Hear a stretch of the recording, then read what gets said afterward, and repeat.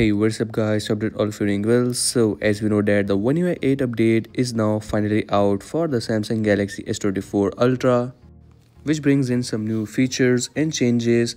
And if you haven't already, so you can update it by simply going into the settings of your device, then tapping on software update. Then from here tap on download and install. From here you will get to see that a new update will be available of 3GB in size of the OneUi 8. Today in this video, I will show you that how you guys can activate this now brief option that was there before, previously only with the Galaxy S25 Ultra. But now with the OneUi 8 update, it is now available for the Galaxy S24 Ultra as well. To activate this feature, simply search in settings for the now bar or now brief and simply tap on it.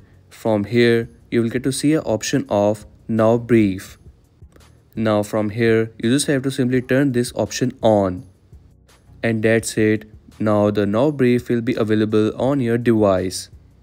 For the further settings, you can tap on now brief settings, and from here you can get some more information about the now brief, that you can get personalized briefing with the suggested contents and the actions that change throughout the day.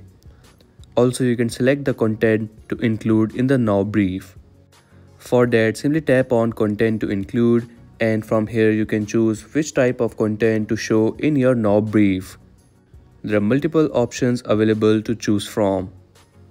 Also, you can expand the now brief without unlocking, so you can also turn this option on. So whenever you will tap on the now brief in the now bar on the lock screen, you will be able to view the full now brief without unlocking your phone. To add a widget, simply go into the widgets, then search for now brief, and you can simply add a widget of the now brief like that. And that's a wrap for today's video. This was a quick video to inform you about this new now brief feature that is now available for the Galaxy S24 Ultra. Also, let me know in the comment section that have you updated your device on the OneUi 8 or not, and if you're new on this channel, so make sure to like and subscribe, as I will keep you updated with the new upcoming updates.